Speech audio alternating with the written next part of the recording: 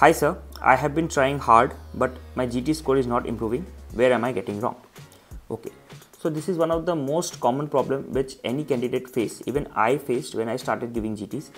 And if you ask me where am I getting wrong, so the first thing is you have to do a self-analysis.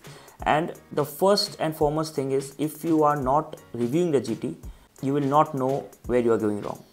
So the first and foremost thing is, once you give a GT, you have to review it. Try to review it within a week's time. So I used to give GTs every Sunday and I used to review it before the next Sunday comes.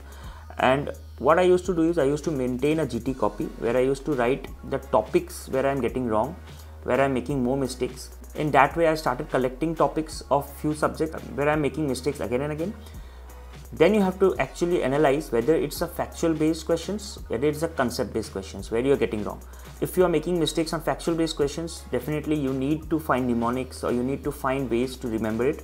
And if you're making mistakes on concept based questions, you have to visit the videos again. You have to read the concept again and try applying it by solving MCQs. So that is one way where you can at least analyze where you are going wrong. Second most common reason why you are not improving your GT scores is you are not practicing enough MCQs. So you have to work on that and try to solve more MCQs.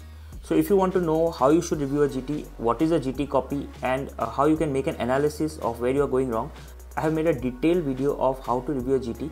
You can check it out from the I button or link in the description. But yes, first you have to do an analysis, and GT review is a must. It is said that if you're not reviewing a GT, it's better not to give it.